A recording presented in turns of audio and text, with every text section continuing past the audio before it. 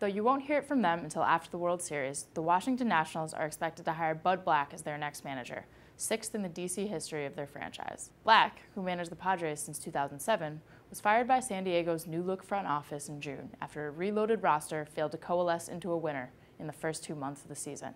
Black pitched for 15 Major League seasons. He's a product of Mike Scioscia's coaching tree, having served as the veteran manager's pitching coach with the Angels from 2000 to 2006. The Indians tried to hire him in 2002, but he wanted to stay in Southern California with his family.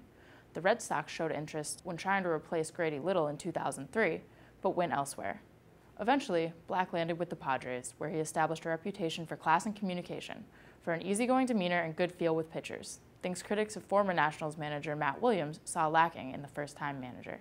Since Black took over as Angels pitching coach in 2000, his pitching staffs have finished with one of the 5 lowest ERAs in baseball in 7 of his 15 seasons as coach or manager. He was pitching coach when the Angels won the World Series in 2002, though he never reached the playoffs with the Padres.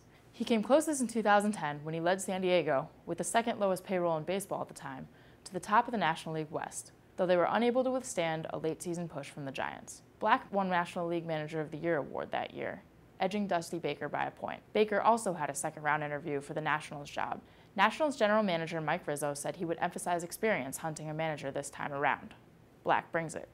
Rizzo eschewed shiny but unproven names like Cal Ripken Jr. or Joe Maddon's bench coach Dave Martinez for Black, a safer, well-respected bet with that laid-back demeanor and sense of humor, a far different type of manager than the one who preceded him.